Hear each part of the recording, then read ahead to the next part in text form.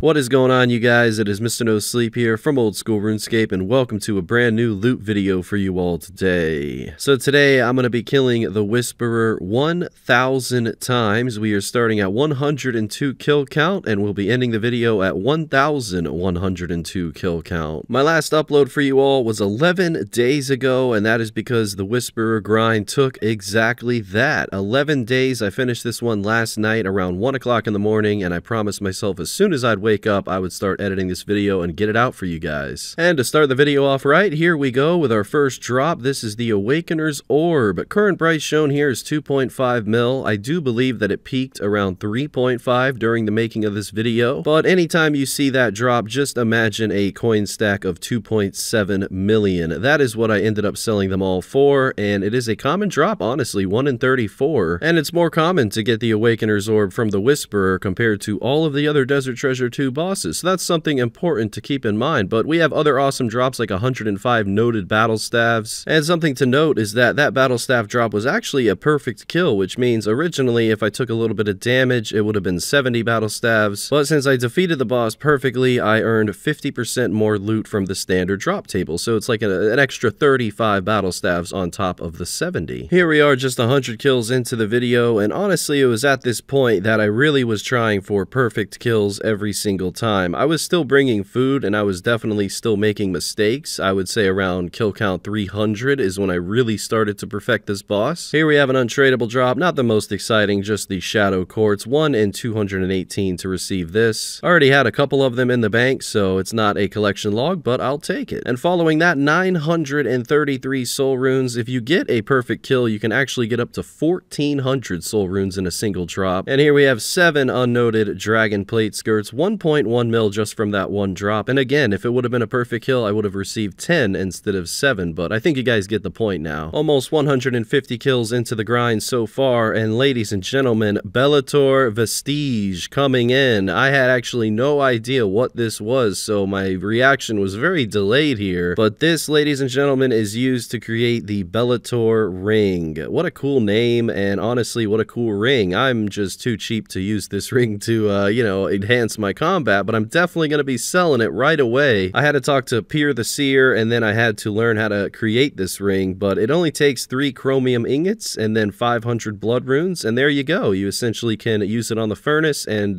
with a ring mold, you can create this ring right away. And I did forget to mention, you do have to use a chisel on a warrior ring as well. The first ring did sell for an astounding 174 mil, and we're only like 15% into this video, so we have a lot more kills to go and a lot more profit to make. It really does seem to me that the Whisperer has the best drop table for normal drops as well as the best drop table for rare drops, and maybe that's because it's looked at as the most challenging Desert Treasure 2 boss out of all of them. But I'm going to be very honest with you guys, I've killed 100 of every single boss, and no doubt about it, this is definitely the easiest one in my opinion. I was recently killing Vardorvis last night, and I still haven't gotten the hang of it even after 100 kills, but the Whisperer I feel like I mastered almost right away, and I just absolutely love this boss. I think I'd rather kill 10,000 Whisperer than 1,000 of all the other bosses, but that's just me personally. I mean, some bosses you just really get into, and other bosses not so much. Just receiving a ton of Awakener's Orbs. I think I got well over 25 just in this loot video, so there's so many to see, and here we are charging our Sang staff for the first time with another 25,000 blood runes to get 8,300 charges. As you can see here on screen, 200 kills into the video, they did update the Whisperer to now drop clue scrolls, so I guess we'll be doing some clue scrolls now starting, you know,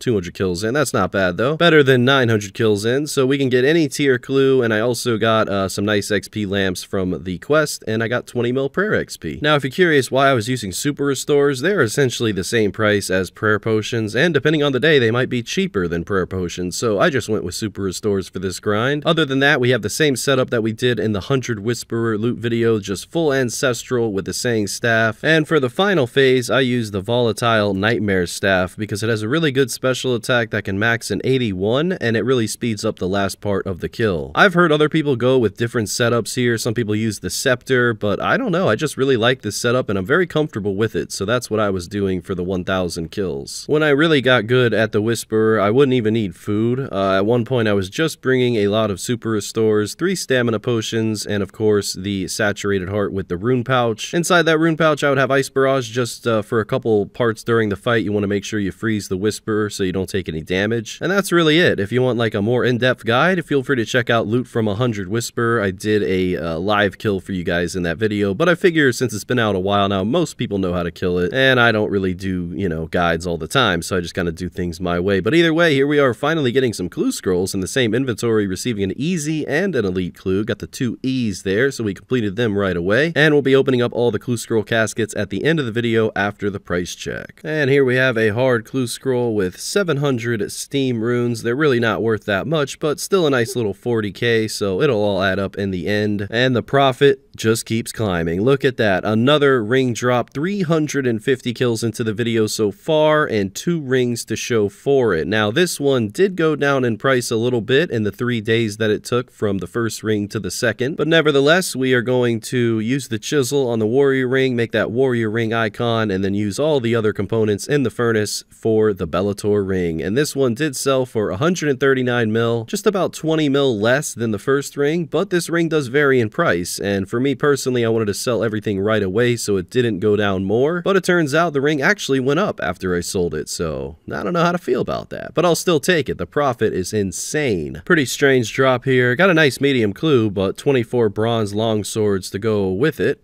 Following that, though, we did get a hard clue with a nice 126 dragon javelin heads, and who put this cake here? Very strange, though, to see some odd drops, to say the least, with the Whisperer. For example, the bronze, mithril, and adamant long swords. Here we go again, recharging the saying staff, 25k bloods. I'd say the only other weird drop other than that is the raw monkfish, but you can actually get up to 1,050 of them if you have a perfect kill, which happened to me multiple times during this video. There's that Awakener orb, 3.7 mil is what it's shown there. Oh man, I wish I would have sold them for that much, but you know, I never knew that it was going to go down so much in price. I really thought that there wasn't enough Awakener orbs for people, but I'm the last person to know about, you know, economics. Moving on from that, here we are, 400 kills into the video, 24 bronze longswords for that last loot. I don't get it, but I'll take it. Other than that, we're just having a great time here. I really do have no complaints about this boss. I mean, I would change a few things, but very minimal things. For example, this drop here, the 7 unnoted dragon plate skirts, I would just make them noted so that way I can stay here longer and, you know, not have to bank. Maybe I'm biased by saying that because this drop actually did get me killed because of misclicks. Look at that misclick. That could have happened to anyone, and it happened to me. Either way, though, I didn't die too much at this boss, maybe like 5 times in 1,000 kills, and that was just because of lack of sleep or my glasses were foggy. I mean, you can think of any excuse you want, really. But every death did cost 410k and a miserable run back, so keep that in mind. Try your very best here, not only for the loot, but just to save yourself some time. One drop in particular that really messed up my banking was the food and potion drop, which you get, I think, anywhere from 3 to 5 unnoted manta rays, and then 1 to 2 ancient and prayer potions. And I just love picking up everything, so this drop was a little, you know, annoying because I had to bank so much of it, but it did add up in the end. And speaking of adding up, we can add another 27 mil to the price check because look at that beautiful purple glow. Oh my god, what a great color. The Virtus Robe Bottom. A new collection log piece, my very first ever time receiving a Virtus item. I'm glad it wasn't a mask because that's 8 mil, but if it would have been the top, it would have been an extra 30 mil. I think it's like 60 mil right now. That is incredible. I will take it. Now we have, what is that, 314 mil in ring drops, and then the Virtus Robe Bottom. 2 rings, a pet. I mean, this is just incredible. 500 kills into the video so far, and we are just thriving from here on out. 1,400 soul runes, 357k from a perfect kill. I still think you can get like manta rays and potions from a perfect kill, and even mithril longswords,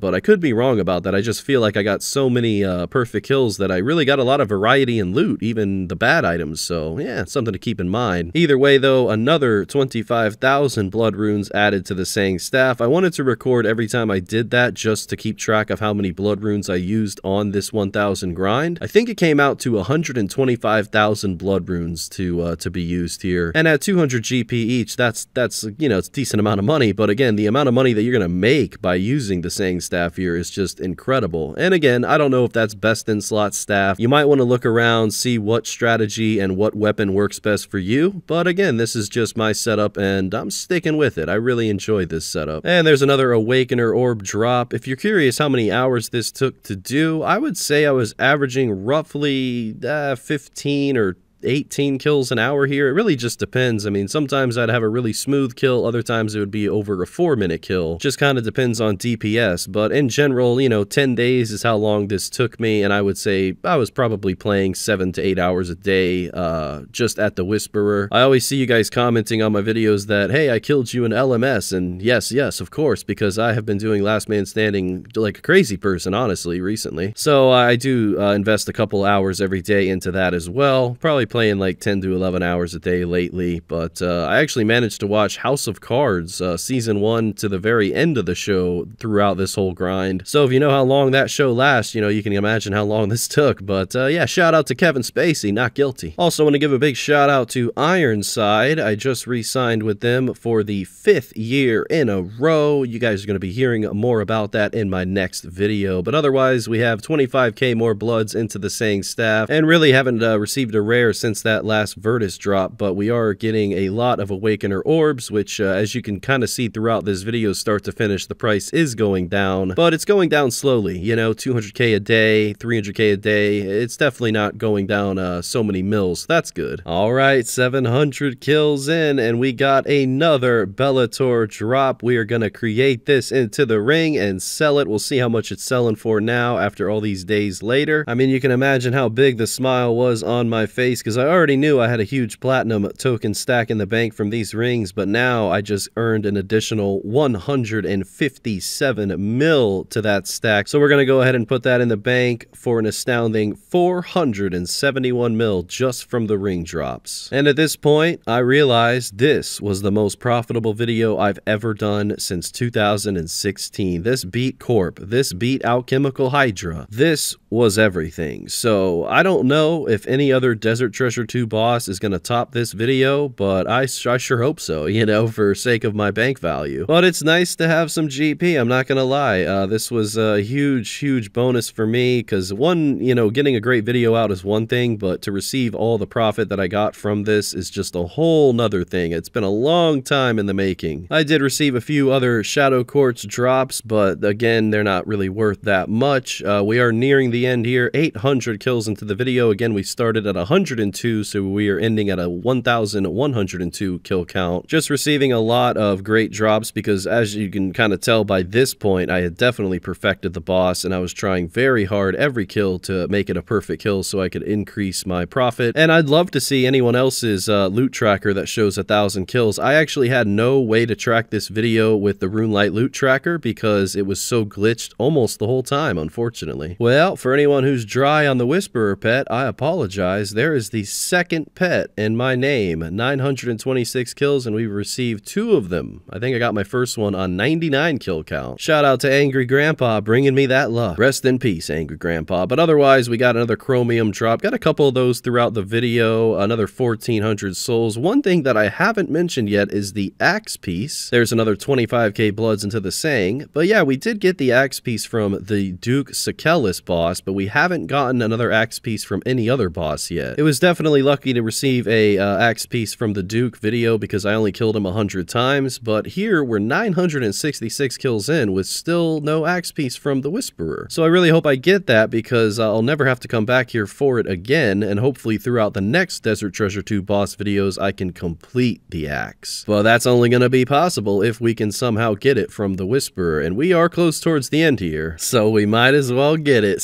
Siren Staff coming in 886 kills into the video. We have now achieved our axe piece, so we don't have to come back here in search of it. We now have it. 2 out of 4 pieces. We just need the one from Vardorvis, and then we just need one from Leviathan, and then we are done. That'll be a nice 300 mil, but I don't know if it'll be 300 mil by then. I mean, that axe used to be max cash, and you know, now I think it's down to 300, so we'll see how the price fluctuates. But either way, I mean, what else can Jagex give me? You know, multiple rings, more Awakener orbs than anything, 2 pets. I just don't get it. And just when I think my luck can't possibly get any better, we got another ring right at the end here. We have about, I don't know, 55-ish kills left in the video, and we are blessed with a 4th ring. Keep on visiting this furnace every few days here, but yeah, we're gonna go ahead and create the ring, and we're gonna go ahead and sell this one for 154 mil. That is absolutely insane. We're gonna go ahead and make that into platinum tokens, put that in the bank to see 626 mil in platinum tokens just from the ring drops alone. And following that, we got almost back-to-back 10 dragon plate skirts, which is just insane. I mean, I don't know how many times I've said that this video. More monkfish and just all the loot you can imagine. Let me know in the comments section below how you guys feel about the Whisperer. Do you find it challenging? Do you find it easy? Let me know what your favorite Desert Treasure 2 boss is, and especially let me know if you've had any luck at any of them. I do read every comment, even though I almost respond to none of them. I always read them, so I'm curious to know. Let me know in the comments below. And with that being said, ladies and gentlemen, loot from 1,000 of the Whisperer has been completed. The most profit ever seen in any of my videos, so let's go price check and then open up our clue scrolls. You know, while I do these voiceovers to prevent echo, I put a huge bed comforter over my head, and with it being 102 degrees outside today, I am sweating up a storm. So let's go ahead and do this price check. First price check, all the normal drops, 71 million GP. Look at all those long swords, all those monkfish, all the gems uncut and cut, 205 prayer potions with the ancient potions, and tons of manta rays, ores, and runes. I'll take that 71 mil. That is not bad at all. Now we're going to go ahead and price check the 64 dragon plate skirts, 31 awakener orbs, and 5 chromium drops. This alone, just in these 3 different items, comes out to be a staggering 100 million GP. And look at that pet standing next to me. What a great pet. But either way, third price check, 626 mil in platinum tokens just from the rings alone, and a 30 mil Virtus row bottom. Can't forget about that untradeable axe piece as well as all the quartz, but the third price check, 656 mil. Total loot, 827 mil. Collection log looking incredible. Just need the Virtus items to complete it, which I'm definitely going to be obtaining probably in the next couple weeks. I would say I used around 100 to 150,000 blood runes, plus another 10 mil in super restores, so overall 800 mil profit, I would say. Took about 10 days to complete, 80 mil a day if you look at it that way. And now we're going to open up these clues. I didn't receive too many of the clue scrolls, but we got 2 easies, 3 mediums, 5 hards, and 2 elites. Didn't really get too much from the clues, to be honest with you. Not really much of a spoiler, because I'm sure you guys are used to my clue scroll loot by now, but it was another 1.5 mil. I want to take this time to say thank you guys from the bottom of my heart for watching today's video. Thanks for sticking with me. I know it took a long time to get uploaded, but I hope it was worth the wait. A huge thank you to the YouTube channel members, with a special shout out to my man Matthew Stivers, DeceptionZ, xXzoticx, and Angelzblood. I got a lot of great things coming for you guys soon, and until next time, thank you for everything. Mr. No Sleep out.